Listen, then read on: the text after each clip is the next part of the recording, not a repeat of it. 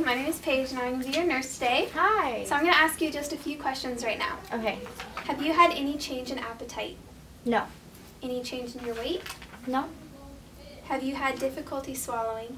No. No difficulties. Are there any foods that you cannot eat due to allergies? No. Have you had any recent abdominal pain? No. Any nausea or vomiting? No nausea or vomiting. How often do you have bowel movements? I'd say probably like once a day. Okay, can you explain their color and consistency? They're pretty normal. Regular, they're brown usually, solid, nothing abnormal. Okay, have you experienced any diarrhea or constipation? No.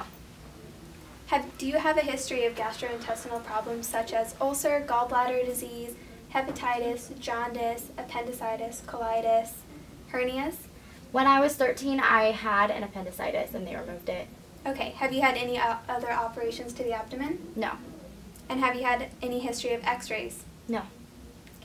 What medications are you currently taking? I'm not taking any medications right now. Okay. And how much would you say you drink alcohol? I don't drink. Okay. And do you smoke? No. Okay. Now I'd like to ask you about your diet. Can you tell me all the foods you ate yesterday, starting with your breakfast? For breakfast, I ate one of the Greek yogurts with some granola.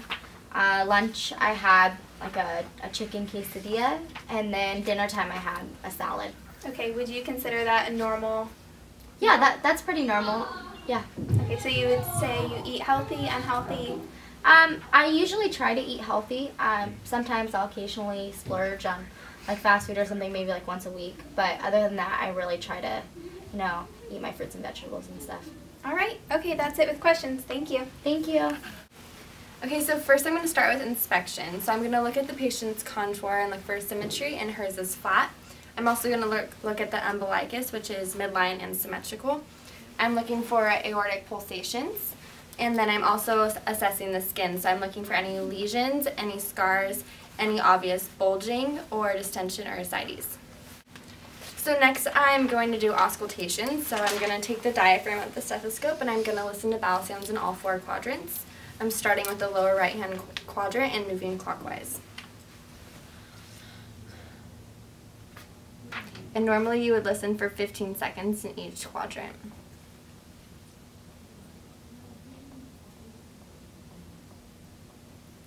And she has normal active bowel sounds in all 4 quadrants. So next I'm going to take the bell of the stethoscope and I'm listening for aortic bruits and also renal and femoral bruits.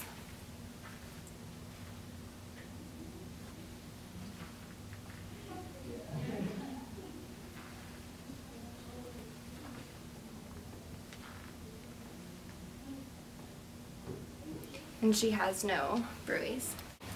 Alright, so I'm going to do percussion now. We're just going to first assess for general tympany in all 4 quadrants of your abdomen. Okay. So I'm going to place my middle finger and just tap on it. Just make sure that there's tympany. Just in a circular motion. Yeah, all 4 quadrants have tympany. And then I'm going to go ahead and map the boundaries of your liver. So I'm going to start up here and in the intercostal spaces I'm going to percuss. So I'm going to hear your lungs at first, so there should be resonance, and then when I start reaching dullness along the midclavicular line, that's where your liver starts. So that should be about the 5th intercostal space. So what I'll do is I'll just make a mark here with a marker or something, and then I'll start from the bottom and I'll go up.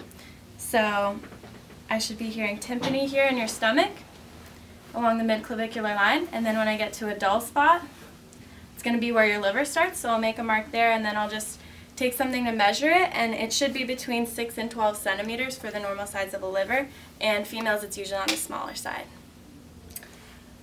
And then I'm going to just percuss for your spleen, so that should be usually between the 9th and 11th intercostal space, so I'll just go near the bottom of her ribs and I'll just percuss again here, and when I hit a dull note, that's where her spleen would be, so I hear it right there.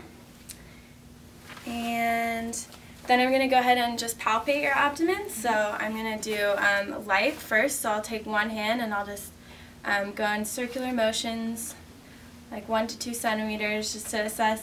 Tell me if there's any tenderness that you feel. Okay, no, none. Doesn't hurt at all. And if she had mentioned any tenderness, I would just, for now, since I'm moving on to deep palpation with 2 hands, and it's going to be a little firmer, so if she had mentioned any tenderness, I would just go ahead and do that part last for the deep palpation, but she didn't, so I can just go ahead and do this. Just go in a circle around and make sure you get all the quadrants. I'm assessing for any bulges or masses or organomegaly. And everything feels normal. There's no masses or bulges. So now I'm going to assess for different organs, their sizes, and any pain or tenderness at the organs. So I'm going to assess for the liver. I'm going to push down on underneath the ribs right here, and I'm going to ask the patient to take a deep breath. Can you take a deep breath? So I can feel a little bit further. Some livers are palpable and others aren't. Normally they're not, you can't really feel them. So in hers I cannot feel. I'm also going to assess for the spleen. And I'm going to push down here and feel in the back. Any pain or tenderness? No. No pain or tenderness. There's also different tests that you can do to assess for appendicitis in the gallbladder. The first one is called rebound tenderness, and this is the Blumberg sign. And this test you want to perform at the end of the assessment because it can cause the patient some pain. So I'm going to push down on the patient and I'm going to release quickly. Any pain or tenderness? No. No pain or tenderness. So the next test is called Murphy's test, and this one shows the inflammation of the gallbladder. So I'm going to feel underneath, right by her liver, and I'm going to have her breathe in. And if there's any pain? No. No pain, so she's clear of that. And then another one is called the iliopsoas test, and this is where you lift the patient's leg, and you're going to push down the anterior thigh and ask them to resist you. Any pain or tenderness? No. Okay. And the last one is called the obturator sign, and this one also tests for appendicitis, where you bring the leg in and out, and you push down. Any pain or tenderness? No. Okay. So those are the tests that you do for the abdomen.